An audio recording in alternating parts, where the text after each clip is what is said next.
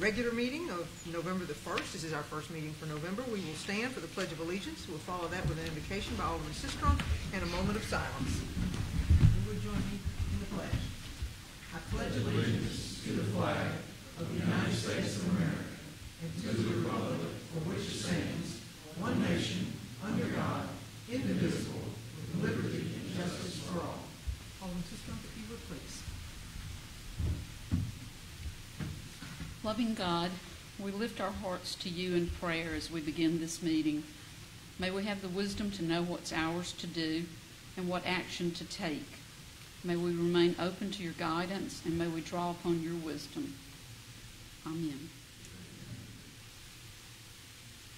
All right. Thank you again, everyone. We appreciate everyone being here this evening.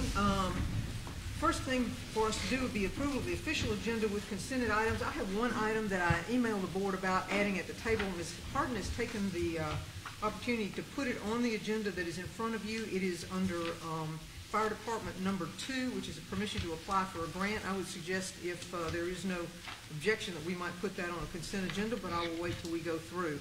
And as far as I know, there is nothing else for us to do other than to go with the consented items in the official agenda. Alderman Carver, do you have any changes? Well, I was going to ask a question, we can pull it from the consent agenda, is on the garbage services with the county. Mm-hmm. And I was just reading headlines, making sure that we was not that Friday. Or do they have the capacity with everything? They're having issues with the trucks to handle this agreement? Well, it's us handling the agreement, and this is for okay. Yes, this is for us being good neighbors to try to help the county in their time of distress, shall we say, for not picking up the garbage. We're not going to put ourselves in jeopardy. We've put this down as a 2-month agreement that we'd then revisit. I'm not sure if the county's interested, but I know they've contacted the vice mayor, and I've talked to them briefly about it, but I thought it would be an opportunity for us to show some goodwill and help them if they indeed wanted to. So we put together some numbers where we could charge them, and it was us in the county. It has nothing to do with their service provider, who is Golden Triangle. So this is just our opportunity to see if we can help. And we'll still be able to provide all the service to our. Oh yes, we're not about to cut the city of Starkville short. I yield. No additions. Thank you. Okay, thank you. Alderman Rupp. No, Mayor, thank you. Thank you. Alderman Brooks. No, Mayor, thank you. Alderman Beatty. No, Mayor. Thank you. Alderman Sistrom. Vice Mayor Perkins. No, Mayor, thank you. Alderman Vaughn. No, ma'am, thank you. So I couldn't entice anybody to put that on the consent agenda for me. Allow me, please. Move approval. Okay. We put the Move approval, item ma'am. on the agenda. All right. So I have an idea that someone wanting to put that item on the agenda, and seeing no objections, then we will place the fire department item number 2 on the consent agenda. So thank you very much. All right.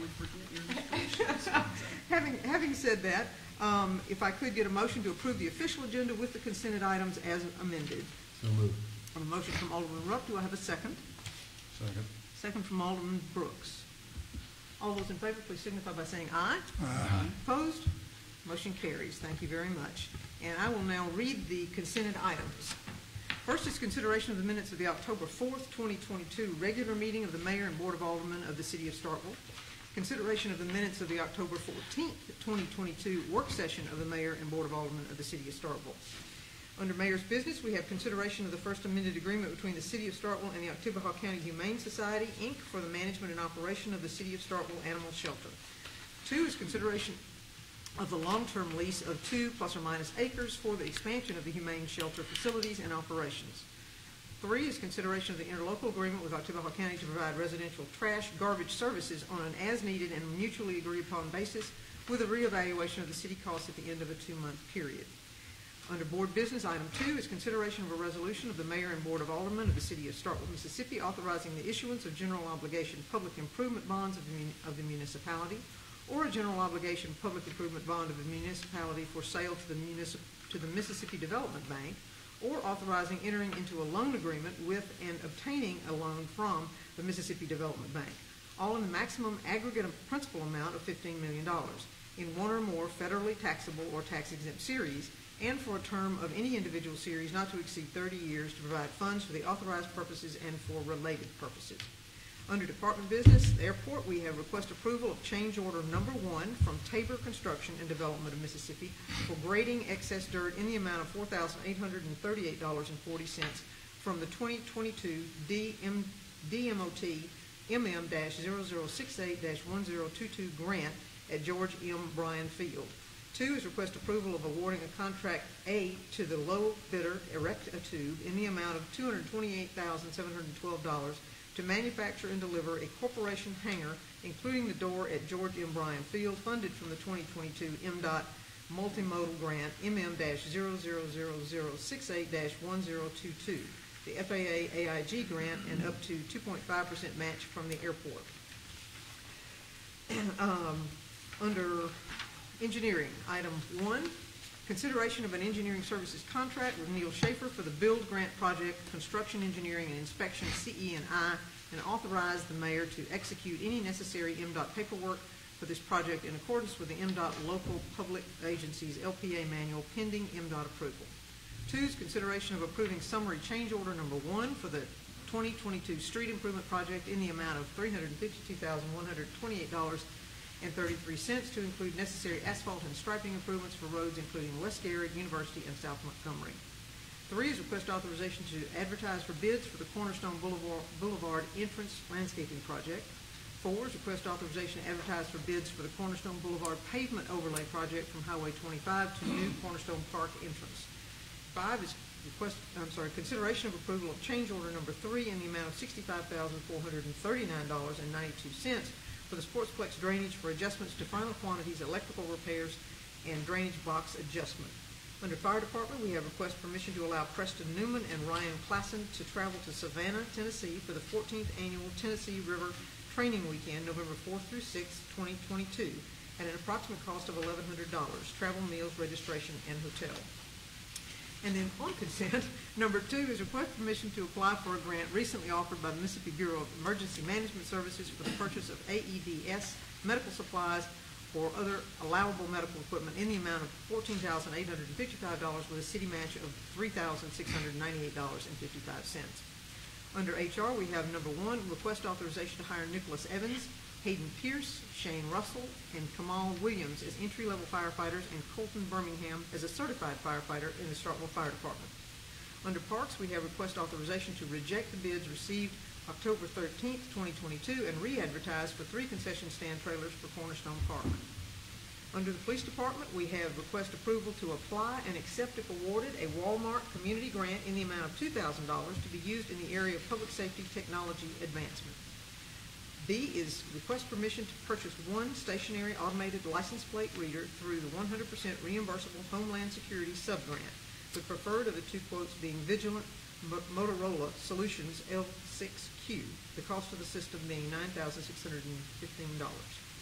C is request permission to accept the enterprise service agreement for Vigilant Solutions automated license plate reader for the hotspot grant purchase of a vehicle automated license plate reader previously approved by the board.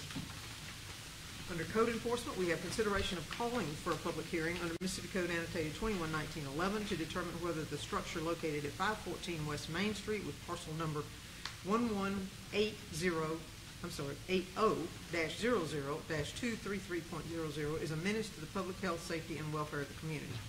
B is consideration of calling for the public hearing under Mississippi Code Annotated 21-1911 to determine whether the structure located at 104 Windsor Road with parcel number 118H-00-113.00 is a menace to the public health, safety, and welfare of the community. And C is consideration of calling for a public hearing under Mississippi Code Annotated 21-1911 to determine whether the structure located at 107 East Gillespie Street with parcel number 102A-00-087.00 is a menace to public health, safety, and welfare of the community. Under Utilities, we have request authorization to advertise for bids for the downtown water and sewer replacement project. 2 is accept emergency authorization consistent with Presidential Determination number 2022-19 from TransArmor to rebuild 20 transformers at a cost of $26,557.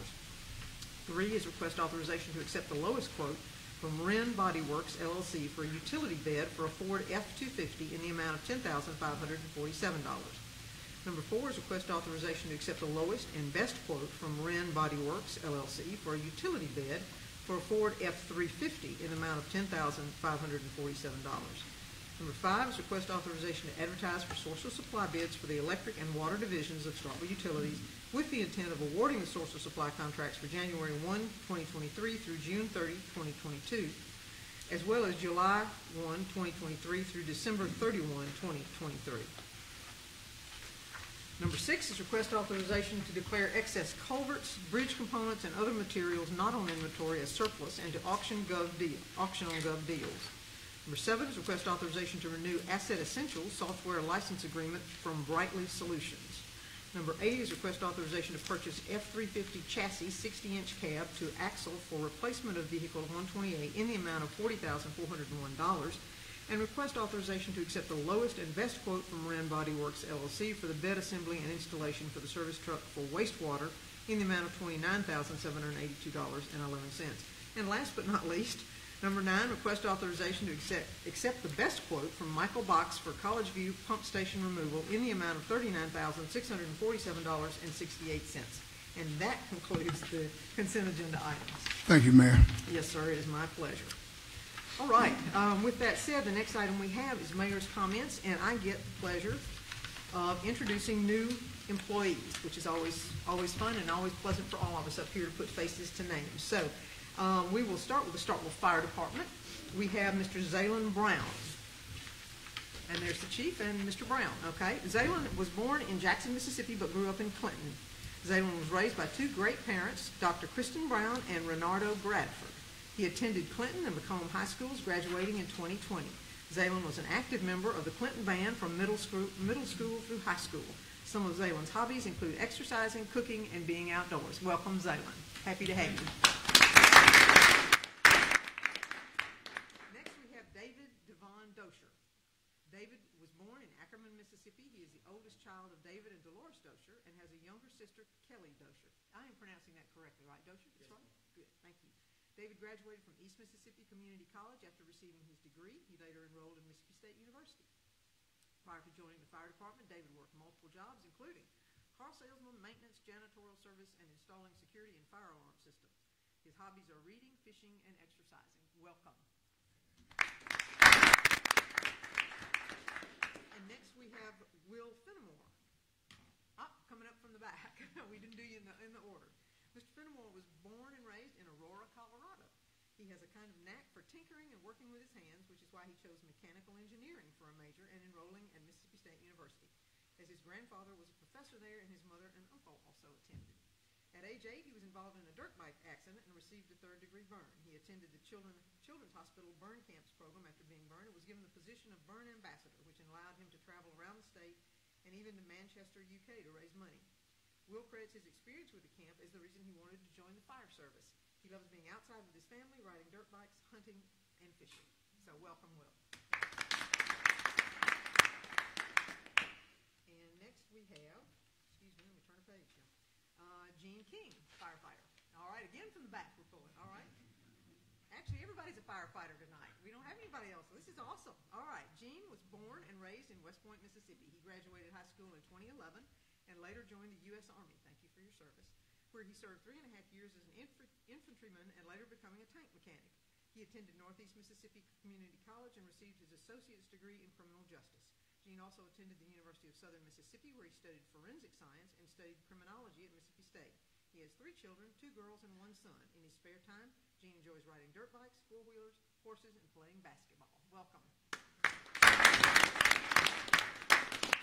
And then we have Jackson Powney. Is that right, Jackson? Did I pronounce that correctly? All right. Jackson attended Starkville Public Schools and after moving to Starkville in the 2nd grade from Houston, Texas. Jackson enjoys training his dog and enjoys playing soccer with friends as well as listening to audiobooks almost every day. Welcome, Jackson. Tyan Robinson. Did I get that one right? A long eye. Okay, great. Thank you. Tyan was born in West Point, Mississippi, and is a graduate of West Point High School. He attended EMCC and worked as a welder at Plum Creek before joining the Starkville Fire Department. He's the son of Felicia Henley and Fred Robinson, and he has 2 siblings, Trey Robinson and Tamara Robinson. Tyan is the proud father to a baby girl named Taria Robinson. In his free time, Tyan enjoys taking care of his baby girl and spending time with his family. He's a member of the Northside Christian Church in West Point, Mississippi. Welcome. And last but certainly not least, we have Jacob Vargo.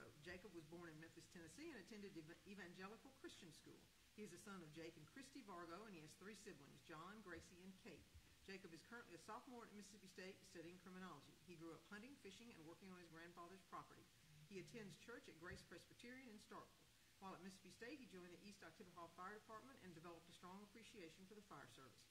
When the opportunity to work for the Starkville Fire Department presented itself, along with continuing his education at Mississippi State, he knew it was something he wanted to pursue. Jacob spends a lot of his free time training his new pup, a black lab named Daisy. Welcome, Jacob. Thank you all. We appreciate you joining our service. And the last young man is the member of that new group that you were? Yes, ma'am. From the university, yes, the program? We have 2 actually. 2, I'm sorry. More Oh, okay, and, great. Wonderful. That's wonderful. Thank you so much. We appreciate it. Congratulations. Congratulations. Glad to have all of you. Thank you. All right. Thank you, gentlemen.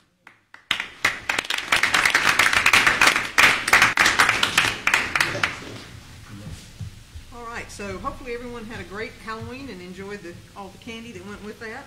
We've got a weekend coming up for football, so we're back at being busy this weekend and looking forward to perhaps some good weather for all of us and a successful game. So that's all I have. Alderman comments. Alderman Carver, anything from you, sir?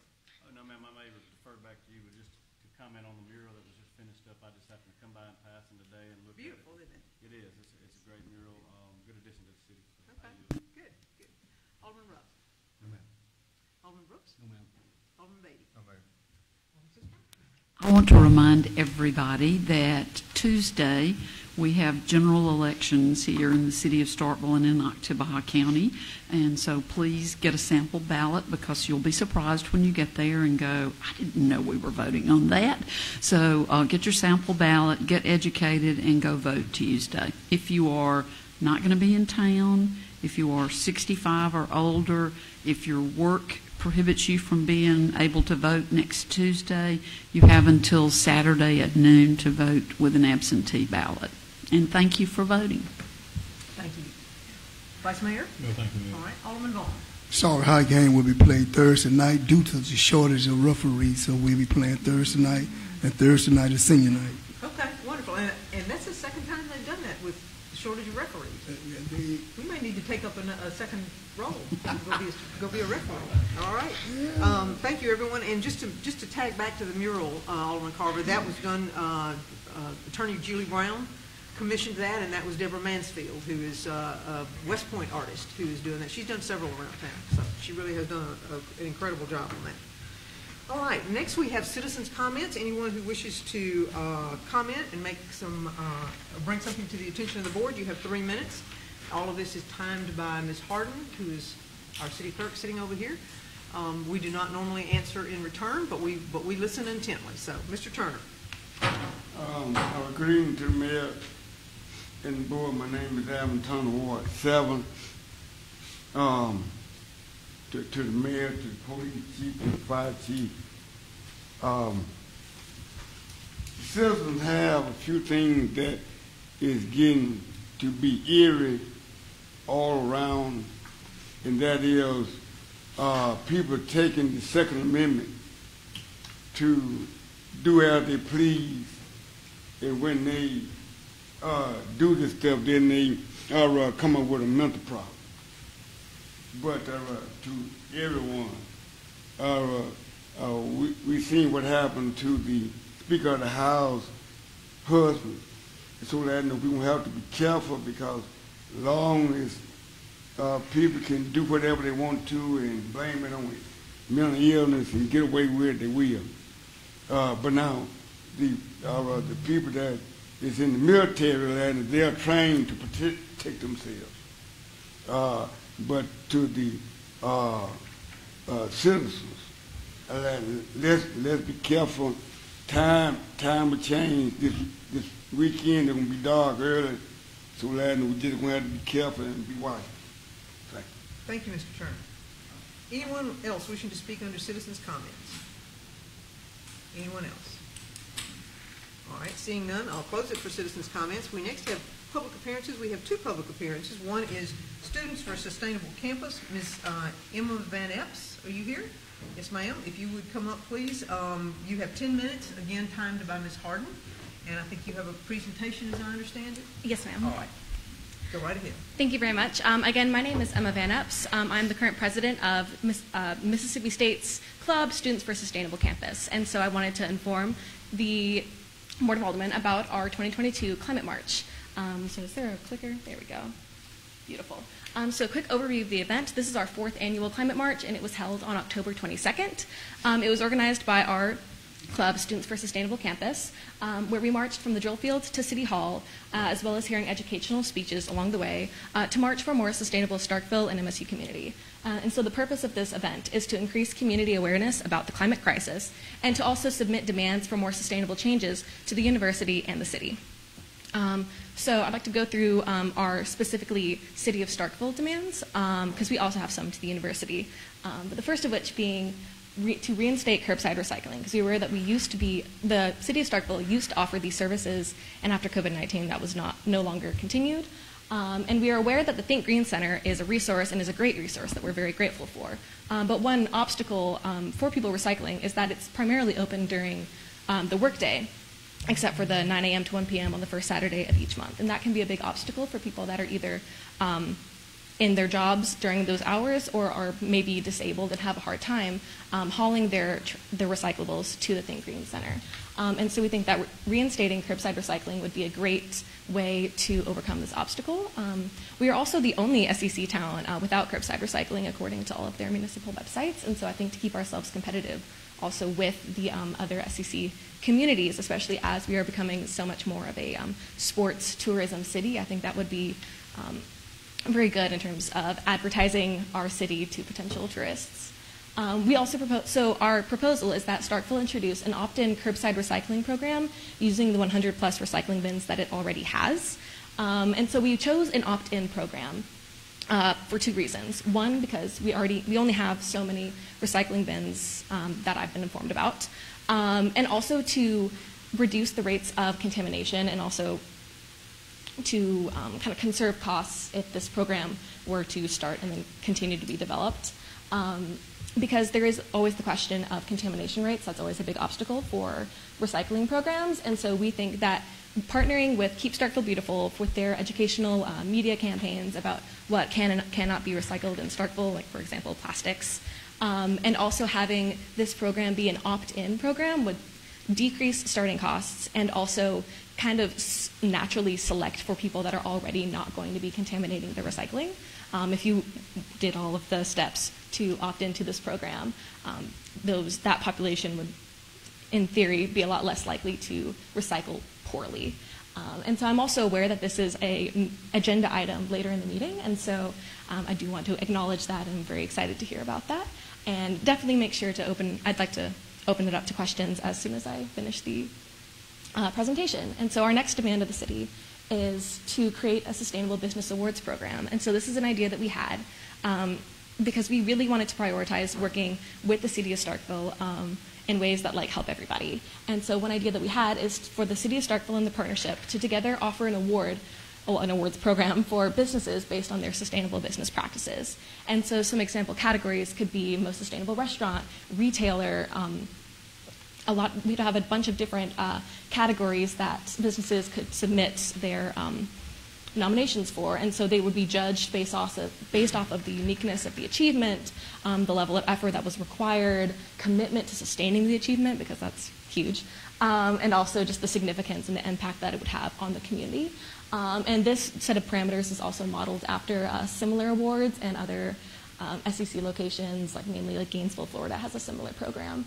And we think that this would be very helpful to promote local businesses, but also promote sustainable business practices that could help them in the future continue to be just as successful and keep up with the changing states of the economy and how that relates to environmentalism. And so our organization, Students for a Sustainable Campus, is very willing to create all the parameters, the nomination form. We'll be willing to read all the nominations and choose it if that is what's easiest for the committee. But the reason that we don't create this ourselves and have it be the Students for a Sustainable Campus Sustainable Business Awards is because that comes with a credibility issue. We think that businesses and leaders would be much less likely to take a team of students seriously compared to the city of Starkville and the partnership. And so I'll be honest, we're willing to do all of the work, but we need a City of Starkville email address, or at least sponsorship from the City of Starkville to say that this is something that we're putting on and that we endorse. We're willing to make all of the forms and sort through all of the nominations if that's what is most convenient for this being able to be put into effect. And some incentives we thought of would be, of course, advertising the program, but we would like to explore if potential tax rebates would be an option for a type of program like this, or at least be incorporated after so many years if that is, if the program is successful enough. So I'd love to explore that opportunity if that's possible. And then finally, our third demand is about addressing the issue of building code enforcement, because I know that this is something that is not new and that the city has been experiencing for a long time, because that's not a problem that really arises overnight. And so we worked very closely with the organization Starkville Strong about their reports and their experiences with this issue, especially with their work with people experiencing homelessness. And so one of the big issues that we've been informed about is that tenants who submit reports of code enforcement issues are having to repeatedly get in contact with code enforcement officers or fill out forms and have to follow up on a really, really regular basis in order to have any of these changes be enacted. And so we see that as a communication barrier happening between the tenants, the landlords, and the office. And so we don't believe that that burden should be on the tenants. And so some ideas we have on how to kind of alleviate this issue is to propose the City of Starkville prioritize hiring a new community development director, as well as based off of reports and conversations with Starkville Strong and various members of the community, that about 4 knowledgeable code enforcement officers would be appropriate to address this ongoing issue, because we don't believe that it is an issue of code enforcement officers doing a bad job, but with the magnitude of the problem we're facing requires more action, because this is something that we actually spoke about at our last Climate March event and still have not seen a lot of meaningful, significant changes being made. And we are aware that the list of code violations has been updated, and a new officer, I think there's a total of 3, if I'm correct, are currently employed now, which is great progress, but we want to prioritize transparency in the process of code enforcement and making reports, and also taking accountability for some ongoing cases of neglect. And so a lot of complaints are including black mold, major water leaks, gaps in windows and doors, floors and ceilings that are sinking in, among others. And so that's something we'd really like to work together, thank you very much, with the board about solving, because we want to be a resource for you. And so I'd like to go ahead and sum up our presentation with the support for our demands. So I have a picture of some of the people that marched at our march this year. We had about 50 people marching with us, as well as an online petition with over 200 signatures from members of the community. I believe the number right now is about 214. And so I'd like to definitely invite you to ask me any questions and kind of have a discourse about how some of these changes could be enacted. Normally we don't do that, but we'll Sure. poll the board and see if anyone wishes to have Alderman Rupp. Thank you.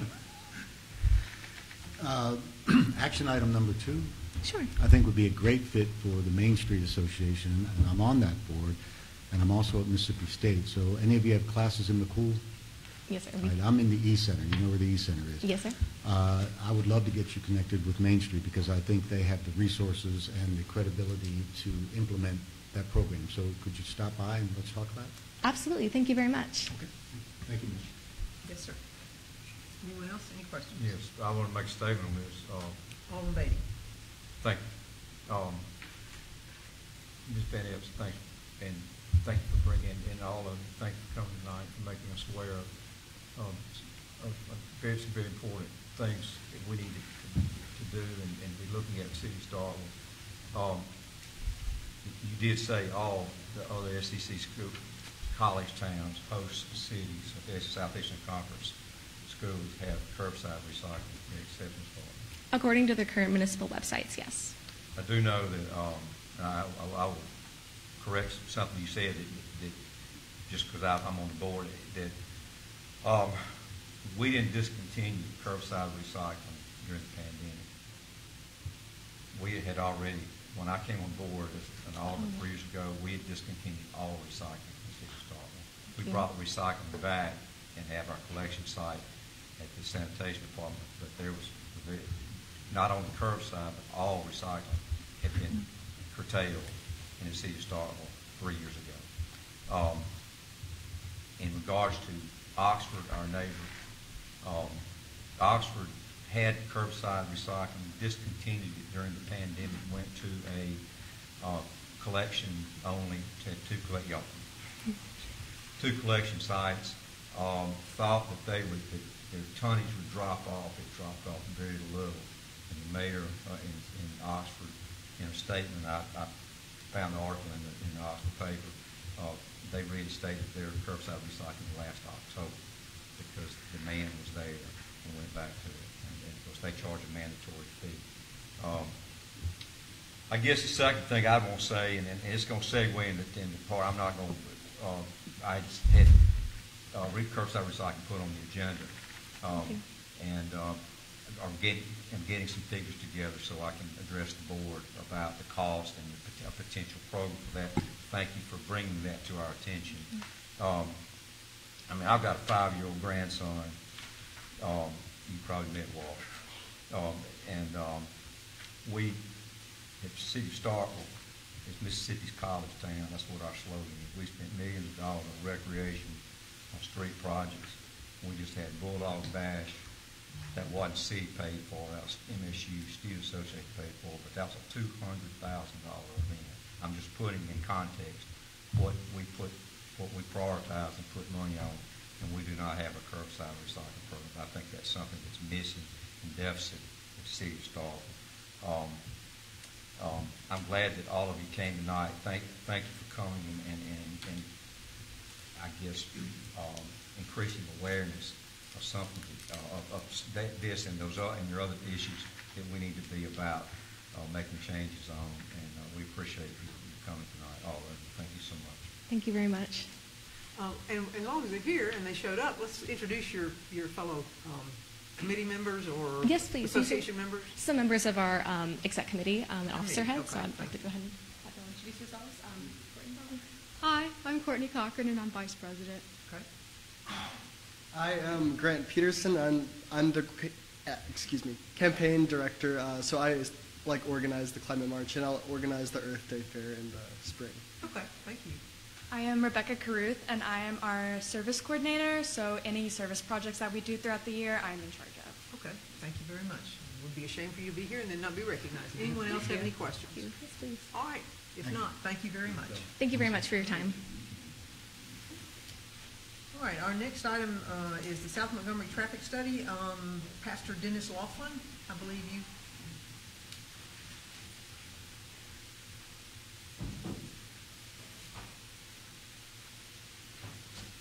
You must have really had trouble with preachers before. Everybody I've talked to was nervous that I was coming to raise Cain or something. So definitely not doing that. I do want to give honor to our leadership. Thank you for this opportunity. To our mayor, board of aldermen, thank you for being here. I do want to say thank you to the mayor. She called me last week as talking about this. And, of course, Alderman Vaughn, we pray together at our schools every Wednesday morning and got to talk to him, got his advice. Alderman Carver took my phone call. Also, Alderman Rupp. I thought he was. I looked at an old map, found out that Alderman Brooks is actually my alderman now. So I do appreciate the response for everyone taking time and very quickly getting back with me, and certainly not ignored. And I know being in, I guess, the public service industry, a lot of times you don't get a lot of thank yous for that. Most of the time it's coming and beating on this podium and, even throwing a chair. As Alderman Rupp said, if you want to throw a chair or something. But, so thank you for getting back with me. I'm here today to express my concerns about the traffic issue on South Montgomery and possible solutions to it that might negatively affect our church. And to give you my future concerns, I just want to give you a little bit of history. If you don't know, our church, the Starkville Church of God, has been in existence for over 100 years. We celebrated in April our 100-year anniversary. The church began in a schoolhouse that was owned by the cotton mill. It then moved a couple different places, eventually built the blonde brick structure that is now an apartment complex on Maxwell Street, and was there for several years. And then in 1976, the Lord strategically located us where we are now at Loxley in South Montgomery. Our 5 acres was purchased for $20,000 before Loxley Way was built or the surrounding neighborhoods were present. The sanctuary that we have was built for $73,000 and a lot of volunteer labor. The parsonage was built for $45,000 and a lot of volunteer labor. So after around a year of completion and spending $138,000, an offer was made for $1 million back in the 70s still. The offer was rejected because the church felt like that we were where we were supposed to be. Over the years, there's been several other offers that have come in, some that were seriously considered, but the church has remained at our current location. And in January of 2003, plans were drawn up for a new sanctuary that I brought with me here that would sit in front of our current sanctuary. And I do believe that we are positioned strategically on that hill in Starkville, Mississippi for a reason. I have a vision, and I know that this is a Board of Aldermen meeting, but I am a pastor, and even as Board of Aldermen, I know that your mayor casts vision, and I just want to share with you my vision as a leader in this community. I believe we'll continue to fill our sanctuary. Our church went through a few years of downtime since these 2003 plans were drawn up.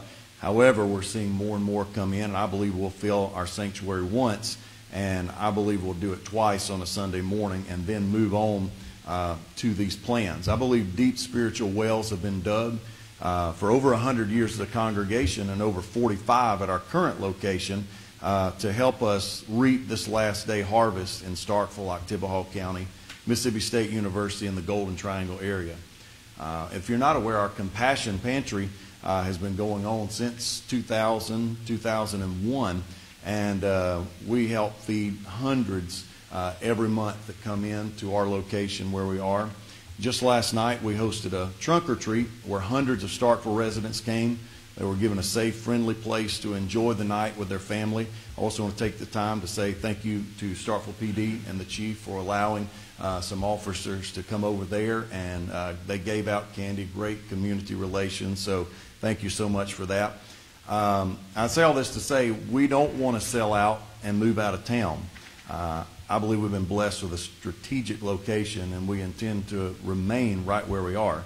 Now, I've been pastor there since February of 2021, but I am originally born and raised in Houston, Mississippi, even when I was some of the last, I think, babies born in the Houston hospital. I graduated at Houston Hilltopper in 1998, and so I'm thankful to be home. This is home for me. I tell you all that to say that if the Lord will allow me, I've learned to say never say what I'm going to do. If the Lord will allow me, I intend to retire right here. So here's my concern, that if the South Montgomery-Loxley Way intersection were converted to a traffic circle or another lane were to be added, it would most likely take away from us some needed room to expand as we would like to in the near future.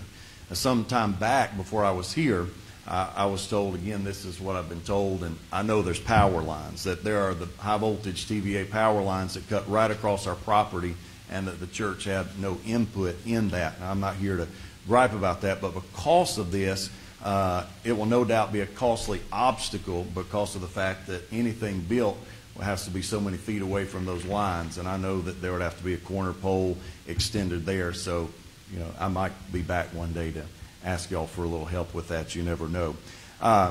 But because of that, I just wanted to be certain, and I've been, as I've talked to, as I said, several aldermen and the mayor herself also, I did want to bring into record, as the mayor suggested, I don't know who I need to give this to. I brought one official signed copy, and I don't know, serving on different boards like I do, I've got one that can be given to everybody if you would like that. Just stating our official request that we would really like it if we were able to keep what we have, because we do plan to expand and we want to be a part of the community. We don't want to sell out and go out on 25 or anywhere else or buy a big place. I believe God's got us where we are in the community, close to campus, close to everything, and That's all I've got to say. This is those plans, just so you can visualize it. This is Loxley, South Montgomery. This is our current sanctuary, current family life center. The current parcel sits there. There'll be a building right there, nursery, office space. As you see, you get close to there, and I know parking is also required for a building that size, and I believe that we have space for it now, but if we were to ever lose any of that, it would be. Again, I know that we're talking downstream, South Montgomery, I've been told, but I also just wanted to put that in, let y'all know, let you know I didn't come up here to raise Cain, make any trouble, so I appreciate you. Thank you, I Pastor can take Walker. any questions or anything that you got for me. All right, thank you, appreciate it. Not seeing any, so we can, How- Alderman Beatty? How soon would you consider this? It's I really don't have a number right now. I mean, we're looking probably 5 years, off or more. Again, I wanted to get a jump on it just because I know if y'all start heading in a direction and start investing money into a specific direction in this project, I could come and ask, and y'all would have to say you've put too much into it and everything. I would suggest, Sue, if you think it's going to be a five-year project, Mhm. that it develop some plans that show. I know those. If that's going to be your plan, have something Sure. developed where our planning department look at it and see. Okay. You're going to have parking spaces for the side building. Sure. Okay. We can get that get that out of the way. Sure. So that, I don't know. It might. If we put a traffic circle there, could you still accommodate your parking with a new building? That's your question. Yes. That's $6 question. So. yes. But that I'd go ahead and let our planning department start working with you on this as soon as you think y'all are starting that process to move. Sure. That. Thank you. Thank you, Pastor Walker. Thank you. Have a great Anything one. else? Thank y'all. Thank you. All right, next item on the agenda is a public hearing. Mr. Haviland, it's a request for a variance from stormwater requirements. I believe the applicant is in the room.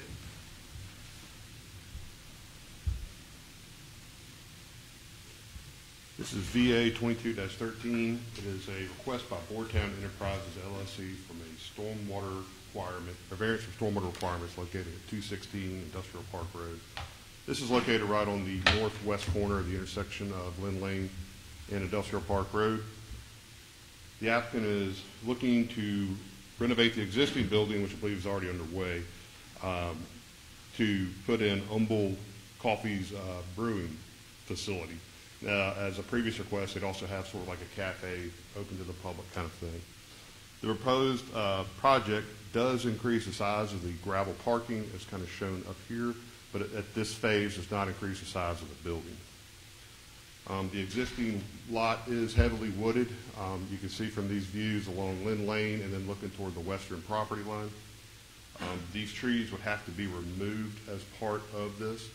You can see the area in green, that would be the trees that are retained. The area in the pink would be trees that would have to be removed as part of either the parking lot and mainly the detention area on the west side and then the conveyance over ground along Lynn Lane.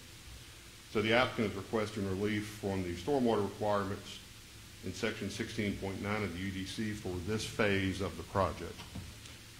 This request, and that the purpose of that is to preserve those trees for now. The request was notified in accordance with the UDC. 5 property owners are notified directly by mail. The legal ad was published on October 6, 2022, and a sign posted on the property in a conspicuous location. And as of this date, we have received no response to the notification. And here is sections 3.71 and 3.76, which are the criteria for variance and the criteria relating to stormwater for variance. At the October 26th Board of Adjustment Appeals meeting, the board unanimously voted to recommend approval of the request with one condition. That condition is shown at the bottom and also in the staff report, is that any future expansion of the parking lot or building will require stormwater mitigation at that time. If there are any questions. Okay, any questions of Mr. Haviland before I open it as a public hearing? Alderman Carver. I was just going to, that's what my question was going to be. You said basically with emphasis as this pertains to this project or this portion of the project. Do y'all foresee coming back on stormwater mitigation for a future project? Yeah, if he expands the buildings at a future date, then that would just trigger the stormwater requirements again, depending on what those requirements were at that time. All right. Alderman Brooks, did I see your hand? Alderman Brooks? Saw somebody. Okay. Site plan review was triggered this. But it was just an empty metal building, and so just the amount of renovations going into it were causing the trigger for the non-conforming. Correct, correct. Triggered because it wasn't. It wasn't a square footage. Yeah, okay, Okay. Alderman Beatty? They're leaving vegetation, correct? Correct, and it's rather large trees that are also. So doesn't that do in of itself do stormwater mitigation? Yeah, I'm not the expert, but their engineer could speak on what the actual numbers of that are. It's the way it's flowing off there now, from what I understand, it's pretty minimal. So by actually clearing it, we're just creating it to flow faster into a detention area, then release it off the same. I figured that's what would happen. So as long as trees are there, that's actually doing it. Correct. This is definitely an outlier project. Now, has this project had any other exceptions or variances done? The only other thing it had was a special exception to allow for the restaurant cafe portion to this because it is located in an industrial district. Just the usage of it? Yeah, So just variance. special Not exception exception. for the use, correct. Thank you. Anyone else before applicant is here. Do you have anything you'd wish to add to any of this? No. No? Okay. I want to say, Alderman Beatty, it's kind of sustainability night. Hey, come on up so the microphone can hear you. And identify yourself while you're at it. Kenneth Thomas. I just like trees. So, and like you asked, it does slow down, drainage. What we have all over town now Yeah. is projects where they strip the trees off, pave everything, and then the water starts rolling. Right. We run into issues with that and have already in South Florida Starkville. So this, I appreciate your keeping this vegetation natural. All right, thank you. So if there's nothing else, then I will open it as a public hearing. Anyone wishing to speak either for or against this project, now would be the time in which to do so. Either for or against. Seeing none, I will close it as a public hearing. And if there are no further questions or comments, then we need a motion. Move approval. I have Alderman Carter with a motion for approval. Do I have a second? Second. Second from Alderman Sistrom. All those in favor, please signify by saying aye. Aye. Opposed? Motion carries. Could It I is ask, unanimous. could Thank I you. ask him a question off the Sure. subject? Is that okay to ask? Maybe we'll become the coffee capital of Mississippi. But did you just go, I think I talked to you maybe through social media or something. Did you get some certifications in the coffee brewing? What was that about?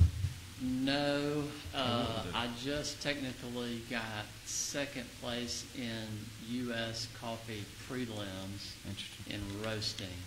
So yeah, we're trying to be a leader in coffee in the middle of nowhere, Mississippi. So we get to be the coffee capital too. I think that's a new thing we're going to push for. So, yeah. Thank you, sir. Looking forward to it. All right, thank you so much. Congratulations. We'll look forward to all of that. All right, next item up on the agenda is the public hearing consideration of a variance 22-14. Mr. Haviland.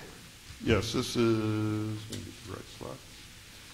This is the request by Joe Cuvion on behalf of Tom Bosley for a variance from the request to deviate from setback requirements for an accessory structure at 230 Bancroft Avenue. That is located in the back of the new part, Phase 2 of Adelaide subdivision.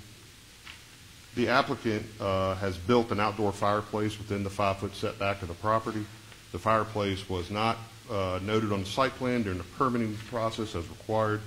An outdoor fireplace is classified as an accessory structure of Unified Development Code. Therefore, it is required to be 5 feet off of the property line. The applicant is requesting relief from Section 6.34 of the UDC to allow for the fireplace to remain. And so this image is just taken from the road and the alleyway showing the fireplace. The property line is pretty much the back side of the wall, just showing where it sits on the property. And this request was noticed in accordance with UDC. 11 property owners of record were notified by mail. Ad was published on October 6, 2022, and a sign placed on the property. As of this date, we received 2 phone calls just requesting information about the request and 1 email against the request, and that is shown in the staff report. Here's the criteria for review and approve for this type of variance. At the October 26, 2022 Board of Adjustment Appeals meeting, the board voted 4-0 with 1 abstention to recommend approval of the request with 1 condition. The outdoor fireplace shall either be converted to gas only or a spark arrestor installed on top of the chimney. And so where that requested condition comes out of is just due to the location and in relation to the two brews right there, there was some concern that there was wood burning in it, some sparks might fly down. So either part of that condition would solve that.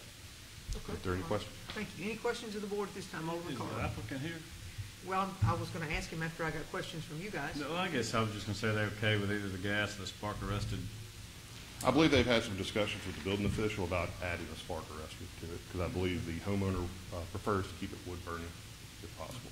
All right, well, I'll tell you what, if you'd like to come up, we'll have the applicant come up and speak. Does that just mean a flame retardant? What is spark arrested mean? I believe it's some sort of device on top to catch the sparks. Joe Cuvion, how are y'all? Yeah, it's basically just a chimney cat with kind of a wire cage, and it just kind of just allows anything that does get through to the flue to kind of dissipate. And earlier in the week, or actually it was Monday, I met Steen, the building official, on site. We got up on a ladder and we shot measurements. And according to Steen, the way it's built currently meets code if it was going through your chimney of your own house. So we qualify without the spark arrestor, but we went ahead and got him to approve one on Monday and just make sure he was okay with it. And he said he was. We bought it, we purchased it, and we actually put it in place just to go ahead and get it done. And we told him we were going to do it. We told the client not to burn the fire in it or anything like that, and pretty much that simple.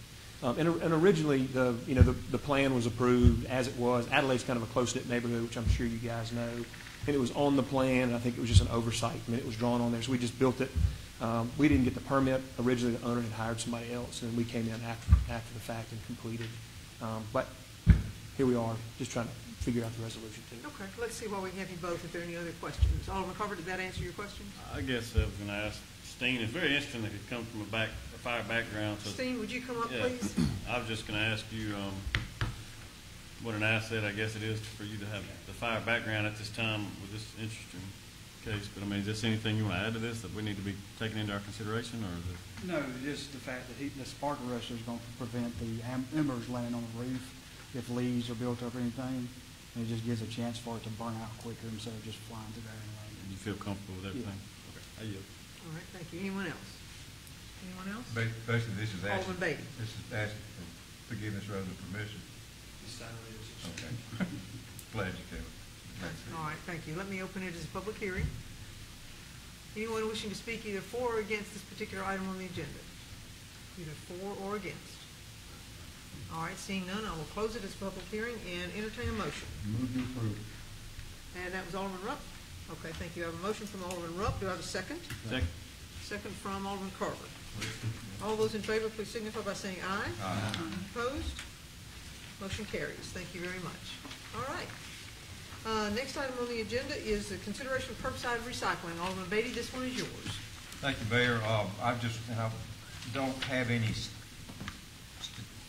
information, any data or figures tonight on what could be proposed, how it would be done, and what it would cost. I just want to reiterate with the board. You heard Ms. Van Epps that came up earlier this evening. We're a progressive college town, an SEC college town, and we've got a recycling program. But I think it's time, 3 years in, for us to look at the possibility of offering at least an opt-in, a buy-in type, a voluntary type curbside program to see for people who would pay a fee for this service. And so what we're going to do and try to maybe come back at the next meeting with is some information about what the potential of that would cost on a per household basis to be able to do. We think this is progression, or I think, that there are also other sustainable people and others that think this would be as a progression for the city of Starkville as we continue to improve our recycling efforts and offer something for residents who are willing to pay for that service. But anyway, Mayor, at the next meeting I'll have a little more detail about that, and I would ask the board to be thinking about it, talking, to other board members, constituents.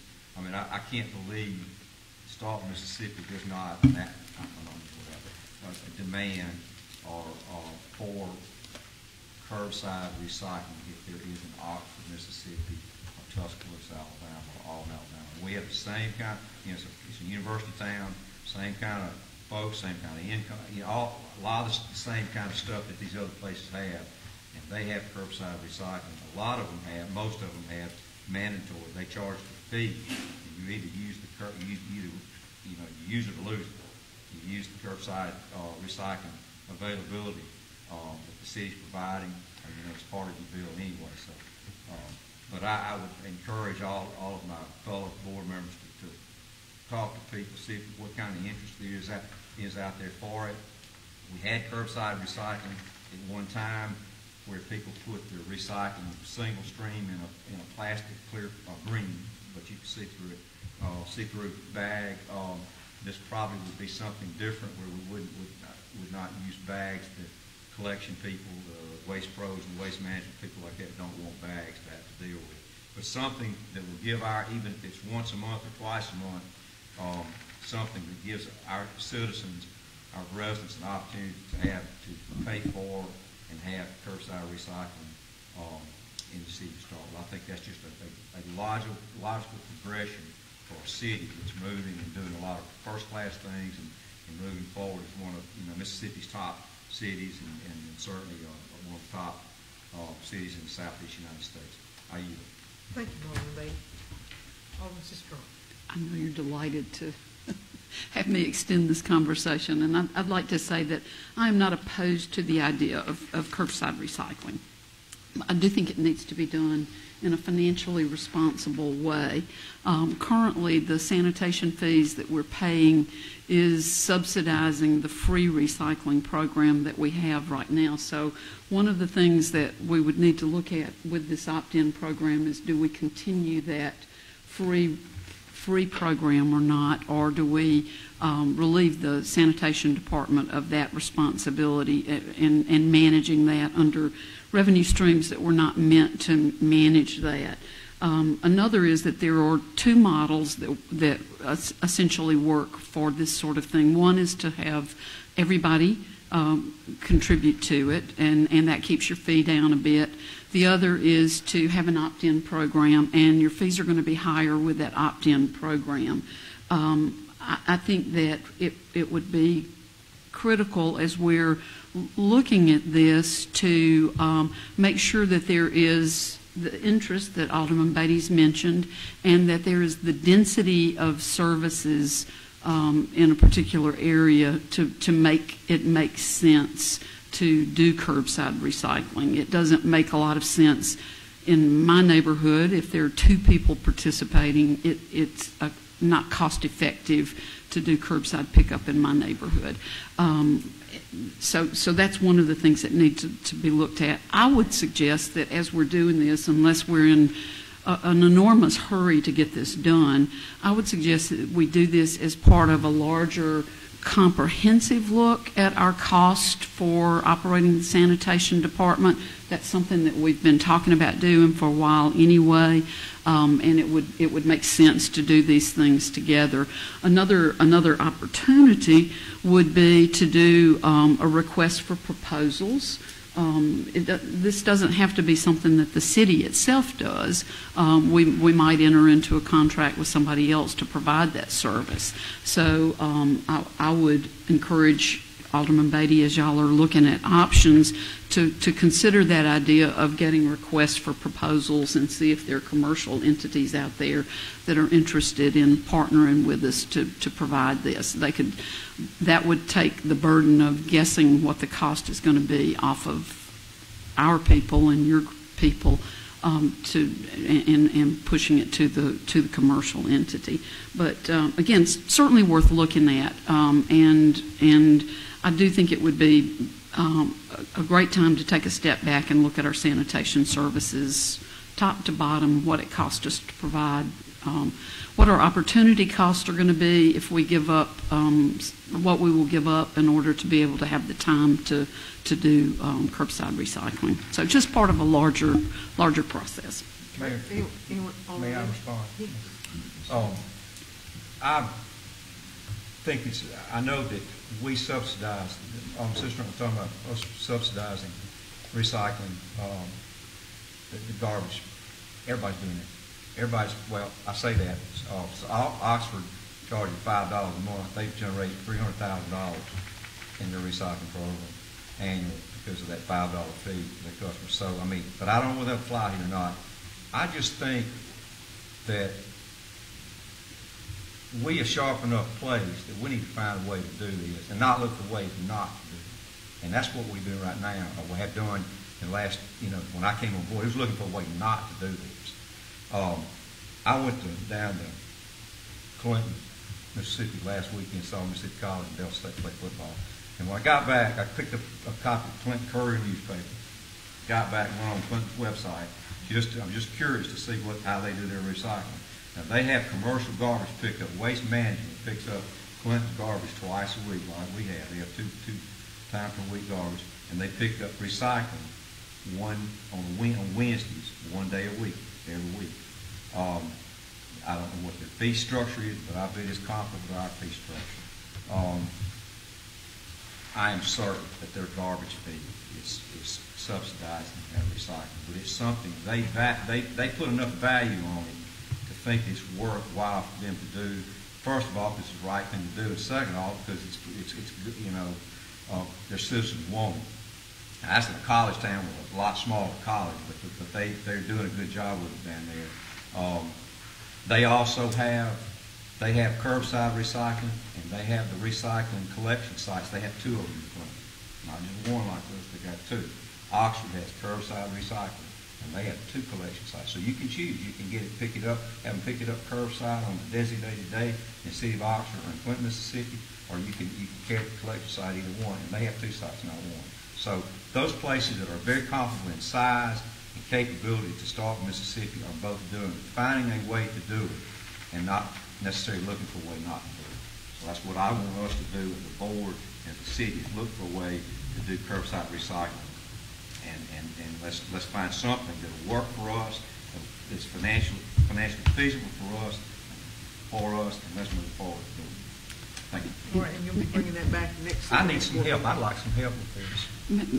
May I say one more thing before? I would like to say that I don't view the idea of looking at this to be sure that it's financially sustainable as being opposed to doing it. And I think that sometimes when we bring up the idea of making sure that we're operating in a financially sustainable business, that it's perceived as pushing back and being unwilling to provide a service. The city of Oxford has a very robust recycling program. I don't know if they charge the fee that you mentioned, Alderman Beatty. I do know that for years they have subsidized that recycling program through their general fund, and that currently they subsidize that to the tune of about $500,000 to $600,000.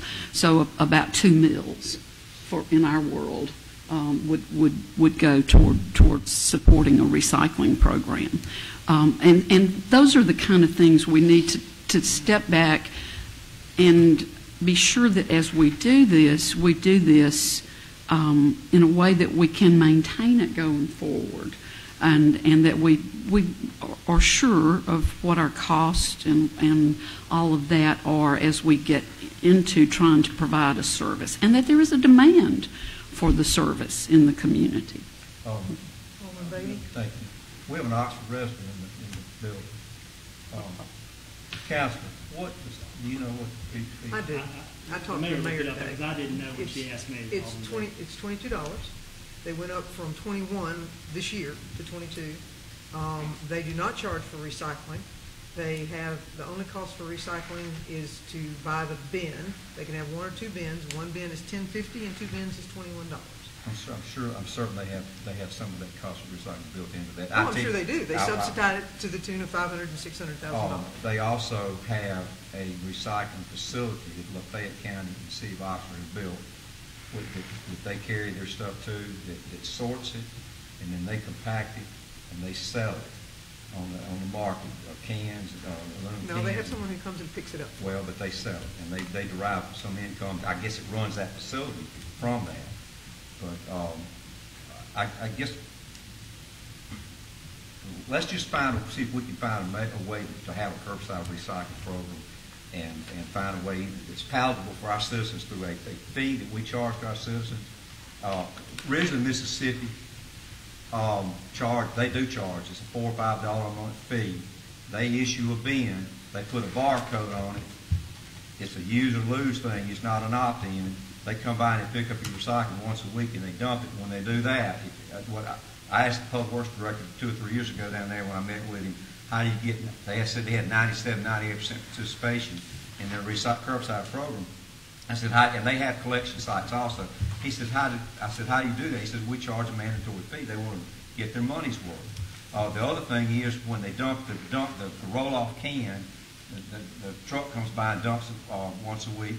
They get the barcodes and it tells what household, it's got a code on it, tells what household that came from, and they get resident bucks or points or something like that they build up in their account, and they can redeem that against their utility bill, or they can take the money and go down to Pizza Hut and buy a pizza or something with it. Okay.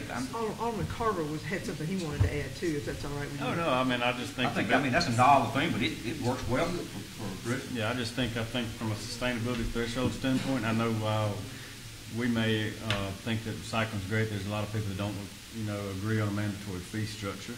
So I would say just from the discussion over the last few years in Starkville, but I think, if you said you want help, I don't mind helping you. I think the best way to do is to, obviously find the cities that it works in and how that fee structure works there, if it's an opt-in or if it's a mandatory. But I hear a lot from both sides, and some of those, there are a lot of people that don't want a mandatory type fee structure. So like I said, if you want to, anytime you mention Clinton or Death State or anything, I don't mind calling down there. I would find out where it works in the Southeast and how does it work there, because here, the threshold for sustainability is pretty tough to reach at times on an opt-in program. So that's my opinion. Their waste management customer, and it may be the fact that waste management may say, to get the garbage business thing, that may be something that's kind of caveat. It's okay if you get a garbage business, you get, we want you to finish recycling. I mean, maybe something like that. But I just think that if we get in here roll our sleeves, we find some way to have a curbside recycling program that's not prohibitively expensive and something that we can offer our citizens as an option to, if you live on the south side of town where Jeffrey lives, instead of having drive up to the north side of town to a collection site. If you want to do that, fine. But if you want to pay $6 or $8, I don't know what it would be, but pay a fee to have a truck come by once a month or once every other week, something like that, and pick it up. Us find a way maybe to be able to do something like that. Sounds like the two of y'all make a great committee. Y'all get together and see what we come up with. Thank you. All right, thank you. We have a claims docket to go, and beyond that, we will be done. So, motion for a claims docket? A motion from Alderman Sistrum for a claims docket. Second from Alderman Carter. All those in favor, please signify by saying aye. Aye. Opposed? All right, motion carries 5-2. We are now at the point of nothing further on our agenda. So there will not be a work session because Veterans Day is the 11th, and that is the Friday, so we will not be having a work session. So if you would please, I need a motion to recess. I have a motion from Alderman Vaughn to recess. Do I have a second? Sorry. Second from Alderman Brooks, Alderman Beatty. Thank you. All right, all those in favor, please signify by saying aye. Aye. Opposed? All right, we are in recess. Thank you, everyone.